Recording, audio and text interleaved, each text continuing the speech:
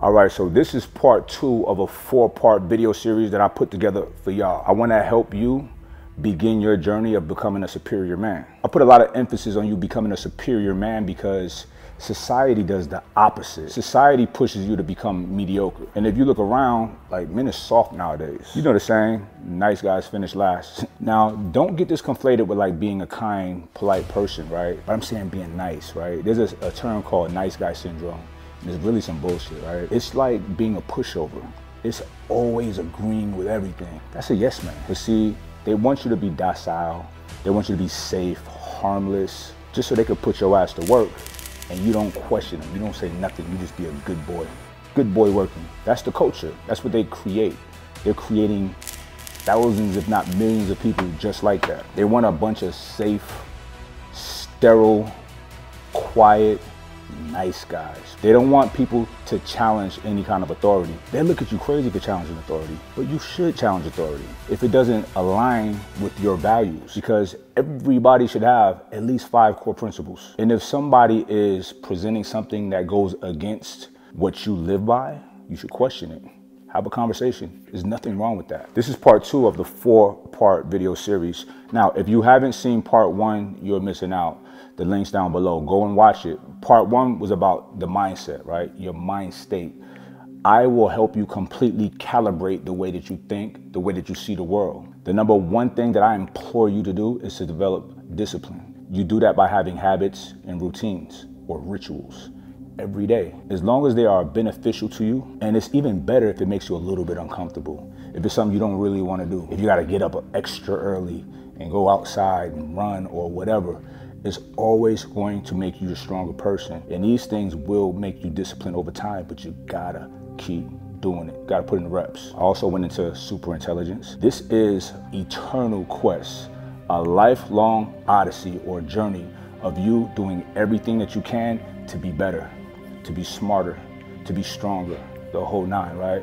The human brain is a magnificent piece of technology. It does not have to decay, but people let it decay or atrophy by not using it. If you ever listen to, rest in peace, to Charlie Munger or Warren Buffett, these are old ass men, like 90 and some change. If you close your eyes and listen to them speak, they sound like young men. They sound like spry, normal, vibrant human beings, right? They don't sound like old guys. Why? Is because they're reading all the time. They're doing a lot of things that's engaging the mind. It's creating more neurogenesis. Even at an old age, you can create new neurons. They used to think that the neurons that you're born with, it's a wrap, that's it. Most people don't do anything to create new neurons, but we're gonna change that. Y'all are not gonna be in that category. These are all things that I broke down in the first video, so you have to go check it out. I also went into emotional resilience. This is so important. People that are emotionally fragile or emotionally volatile, they yell. They're triggered easily. Now, don't get it twisted. It's okay for a man to feel a certain way about some external stimulus, something that somebody said to you or did to you, right? You can express that. I didn't appreciate when you said XYZ. I low-key felt a little bit disrespected. I don't think that that was your intent, but I wanted to talk to you about it before I just drew assumptions, right? You can have these conversations with people. Confrontation, people run away from it, and that's weird. I run towards it. And don't get it twisted. A confrontation doesn't mean a fight. It doesn't mean that. It means confronting outstanding issues so we can resolve it and have peace. That's what a man should do. You don't avoid situations, you go to it. We get into that in a real deep capacity with the emotional resilience component to the first video, okay? Now, keep in mind, I'm just barely skimming the surface on what I'm giving y'all in my mentorship program, okay?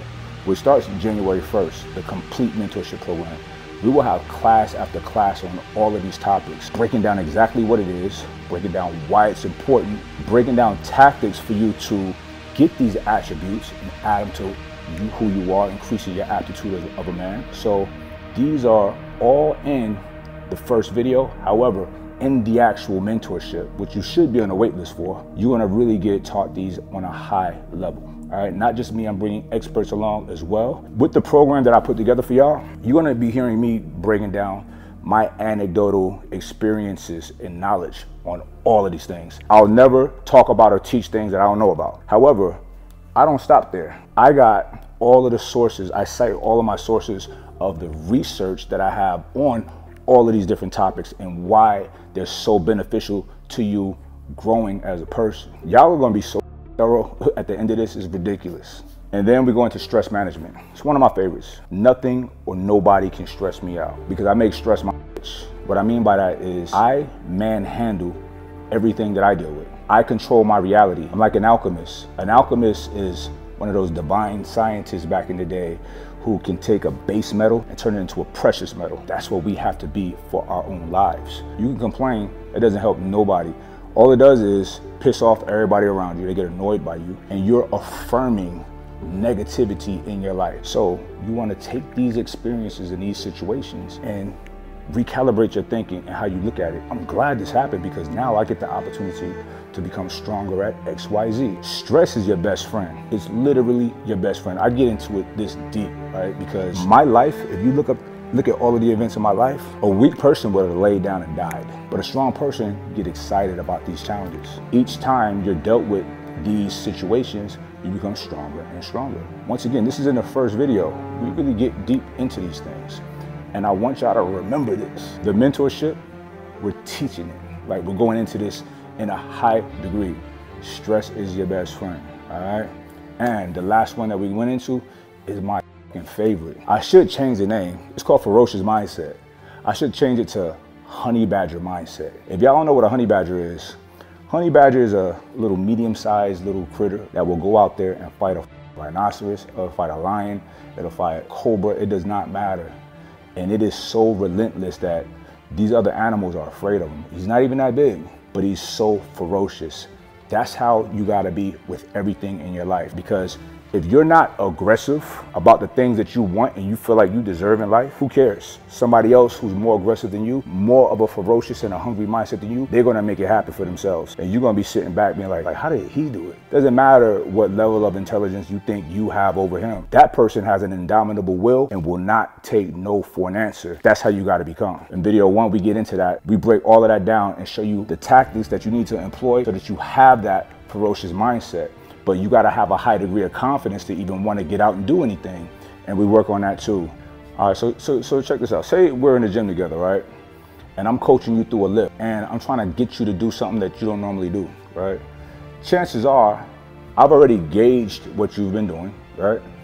And I know where you're at. I know your strength right now because that's my playground. That's like my passion. I love doing that. I've been doing it for a long time. So I know where people's at by watching them with their progressions. And I'm having you do something you may have never done before, right? You like, nah, but I can't do that. I'm like, nah, trust me. You're powerful, bro. Like, I'll tell you why you can do it. Like, nah, because you did X, Y, Z for 5 reps. That means you can do this, that, and the third for at least 2. I'll be shocked if you only got 2, bro. Like, for real, right? I'm casting a spell on you, a positive spell, a good spell, and then you'll go and hit it. Remember, I've trained people for a long time in the gym, right? And when I stopped doing that as a profession, I still dealt with people like friends of mine or whatever that really need to get in shape that I wanted to help out. I have so many people that'll tell you like, yo, I had no idea I can do that. I'm like, I know, motherfucker. Because you have self-limiting beliefs, right? Y'all adopt the templates that's created and put out there. A template is just generally speaking. If you're generally that average person, then yeah, this is for you. A lot of people will be like, but the word average, there's average people, this, that, and the third. Okay, are you average? That's a decision. It's literally a choice. Of course, maybe everybody starts in a certain space, but does that mean you have to stay there? Absolutely fucking not, right? And the gym, and that's what we're getting into in this particular module of this video, is your body, is your fitness, your strength. The gym is a place where you can break out of being average. This day and age, a lot of people are working out, and I love that, right? I still see people just moseying along. I see people just trying to maintain, which is bizarre to me. Build, grow. Everything I do is with a progression. So I structure my workouts in that way. But guess what? That's a very consistent thing in my life. It's training, it's working out, right? So if you get locked into that, you're doing that every day, that's the type of person that you become. So the way you do one thing is how you do everything. The gym is a place in which you can go do something over and over and over, being thorough about it. You're practicing becoming a thorough person. And the byproduct is you get in phenomenal shape and you look good. That's a win-win-win situation. It's so much of a no-brainer. It's weird that everybody's not on his train. However, I don't care about everybody. I care about you because you're my squad, you're my people. You're here with me for a reason, so I got you, okay? We allies in this. You need to join the wait list right now because the big mentorship that I'm launching that will encompass all these things, the invitation is only gonna be available to the people on the wait list. I'm not here for everybody. I can't be, you know what I mean? You can't please everybody. Everybody won't like you, all that shit. I'm good with that. Fuck them. If you're not with me, it's cool. Get out of here. But for those of y'all that's with me, that's been rocking with me, even the new people that just found me and you find value in the things that I'm saying, I'm here for you, literally. I'm Big Bro, and I've always been that. I got the spiritual assignment of the Archangel Michael. Michael was God's most vicious warrior, angel, the Archangel, the highest order of angels, right? Michael was after all of God's ops, like Satan, Shaitan, the devil. He forced him out of heaven and fucked his ass up, right? And Michael was a protector of the good people. I've always been that. I mean, my name is Michael, right? It's crazy. I've always been infatuated with like angels and angelic symbols. I got angel wings on my chest. I got angel across my stomach, an angel on my back. My organization, my nonprofit is called Dirty Angels. As I got older, I was like, damn, you are the Archangel Michael in the physical form. I've always been the guy, if somebody's fucking with somebody that I care about, I'm stepping into it. I never used to get into like any kind of altercations because of me. It was always because of other people. I'm always Big Bro, even if I'm younger. So I'm Big Bro for y'all too. Look, we live in a special time. We live in a time in which we have YouTube, right? I'm right here on your phone. You feel me? So you have access to me, you know? So utilize me, use me. I'm here for you. A person's life's mission, they have to define what that is. I know what mine is. Mine is service. I live a life of service. I live for other people. I live first for my family and my friends. Outside of that, I live for the people in my community, and that's y'all. I live for you. So as long as you treat me good, I got you on anything, and I'll never let you down. So join the wait list to make sure you get that divine invitation to begin your journey of becoming a superior man. And I don't want to discourage the ladies. Sign up too, because some of y'all have to do the man shit anyway because you ain't got no solid man in your life. And you learning what a superior man looks like through this program will give you the proper insight to know what to deal with and what not to deal with. I promise you, you're gonna know in this program. The superior mindset is everything. That's why that's first. Next is the superior body that I'm gonna help you construct. You're gonna become whatever avatar you want, right? You're gonna become a superhero. Your body's gonna become a weapon. That's what I'm all about.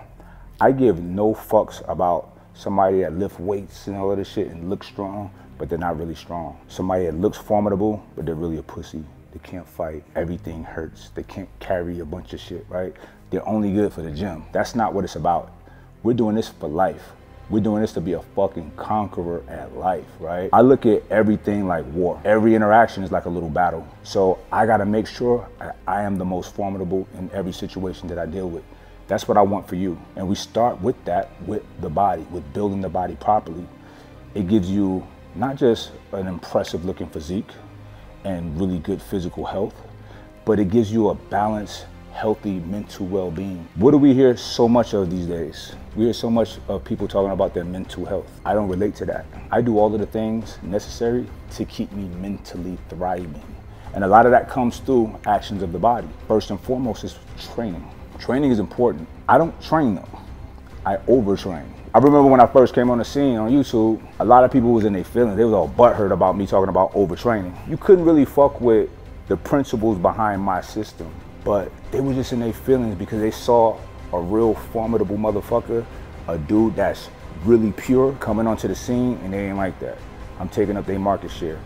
I'm not here for their shit. I'm just here doing my thing. I wasn't even focused or even aware of all of these people, right? But everybody had a problem. They were making videos. This guy's crazy. You can't do this, you can't do that.